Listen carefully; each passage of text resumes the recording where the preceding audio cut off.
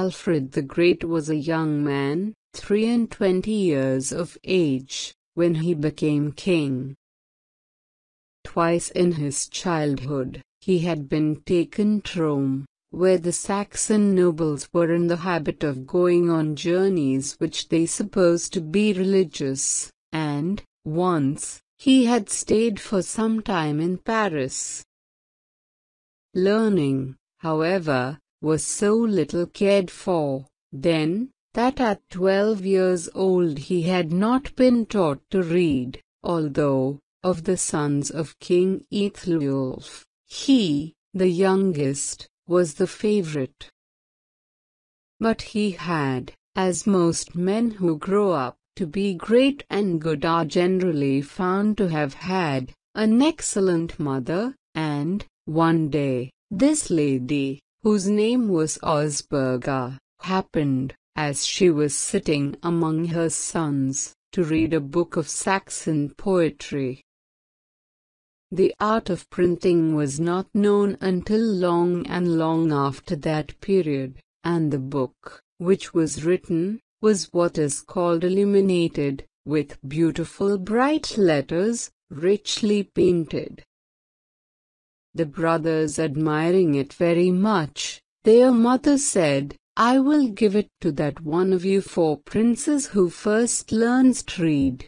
Alfred sought out a tutor that very day, applied himself to learn with great diligence, and soon won the book. He was proud of it, all his life. This great king, in the first year of his reign, fought 9 battles with the Danes. He made some treaties with them too, by which the false Danes swore they would quit the country. They pretended to consider that they had taken a very solemn oath, in swearing this upon the holy bracelets that they wore, and which were always buried with them when they died, but they cared little for it, for they thought nothing of breaking oaths and treaties too, as soon as it suited their purpose, and coming back again to fight, plunder, and burn, as usual. One fatal winter, in the 4th year of King Alfred's reign, they spread themselves in great numbers over the whole of England, and so dispersed and routed the king's soldiers that the king was left alone, and was obliged to disguise himself as a common peasant, and to take refuge in the cottage of one of his cowherds who did not know his face. Here, King Alfred, while the Danes sought him far and near, was left alone one day, by the cowherd's wife, to watch some cakes which she put to bake upon the hearth. But, being at work upon his bow and arrows, with which he hoped to punish the false Danes when a brighter time should come, and thinking deeply of his poor unhappy subjects whom the Danes chased through the land, his noble mind forgot the cakes, and they were burnt. "What?" said the cowherd's wife, who scolded him well when she came back, and little thought she was scolding the king. "You will be ready enough to eat them by and by, and yet you cannot watch them, idle dog." At length, the Devonshire men made head against a new host of Danes who landed on their coast, killed their chief, and captured their flag, on which was represented the likeness of a raven, a very fit bird for a thievish army like that, I think. The loss of their standard troubled the Danes greatly, for they believed it to be enchanted, woven by the 3 daughters of one father in a single afternoon, and they had a story among themselves that when they were victorious in battle, the raven stretched his wings and seemed to fly, and that when they were defeated, he would droop.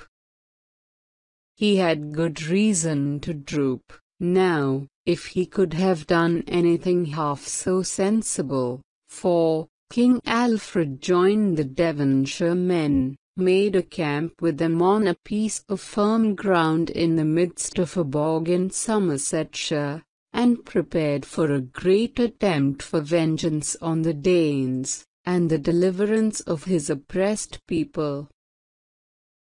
But, first, as it was important to know how numerous those pestilent Danes were, and how they were fortified, King Alfred, being a good musician, disguised himself as a gleeman or minstrel, and went, with his harp, to the Danish camp.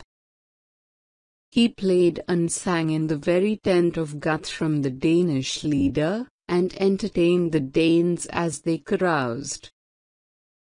While he seemed to think of nothing but his music, he was watchful of their tents, their arms, their discipline, everything that he desired to know. And right soon did this great king entertain them to a different tune, for, summoning all his true followers to meet him at an appointed place, where they received him with joyful shouts and tears, as the monarch whom many of them had given up for lost or dead, he put himself at their head, marched on the Danish camp, defeated the Danes with great slaughter, and besieged them for 14 days to prevent their escape. But, being as merciful as he was good and brave, he then, instead of killing them, proposed peace, on condition that they should altogether depart from that western part of England, and settle in the east, and that Guthrum should become a Christian, in remembrance of the divine religion which now taught his conqueror, the noble Alfred, to forgive the enemy who had so often injured him. This Guthrum did. At his baptism, King Alfred was his godfather. And Guthrum was an honorable chief who well deserved that clemency, for, ever afterwards he was loyal and faithful to the king. The Danes under him were faithful too. They plundered and burned no more, but worked like honest men. They ploughed, and sowed, and reaped, and led good honest English lives. And I hope the children of those Danes played, many a time, with Saxon children in the sunny fields, and that Danish young men fell in love with Saxon girls, and married them, and that English travellers, benighted at the doors of Danish cottages, often went in for shelter until morning, and that Danes and Saxons sat by the red fire, friends, talking of King Alfred the Great. All the Danes were not like these under Guthrum, for, after some years, more of them came over, in the old plundering and burning way, among them a fierce pirate of the name of Hastings, who had the boldness to sail up the Thames to Gravesend, with 80 ships. For 3 years, there was a war with these Danes, and there was a famine in the country, too, and a plague, both upon human creatures and beasts. But King Alfred, whose mighty heart never failed him, built large ships nevertheless, with which to pursue the pirates on the sea, and he encouraged his soldiers, by his brave example, to fight valiantly against them on the shore. At last, he drove them all away, and then there was repose in England. As great and good in peace, as he was great and good in war, King Alfred never rested from his labors to improve his people. He loved to talk with clever men, and with travelers from foreign countries, and to write down what they told him, for his people to read. He had studied Latin after learning to read English, and now another of his labors was to translate Latin books into the English Saxon tongue, that his people might be interested and improved by their contents. He made just laws, that they might live more happily and freely. He turned away all partial judges, that no wrong might be done them. He was so careful of their property, and punished robbers so severely, that it was a common thing to say that under the great King Alfred, garlands of golden chains and jewels might have hung across the streets, and no man would have touched one. He founded schools. He patiently heard causes himself in his court of justice. The great desires of his heart were to do right to all his subjects, and to leave England better, wiser, happier in all ways, than he found it. His industry in these efforts was quite astonishing. Every day he divided into certain portions, and in each portion devoted himself to a certain pursuit. That he might divide his time exactly, he had wax torches or candles made, which were all of the same size, were notched across at regular distances, and were always kept burning.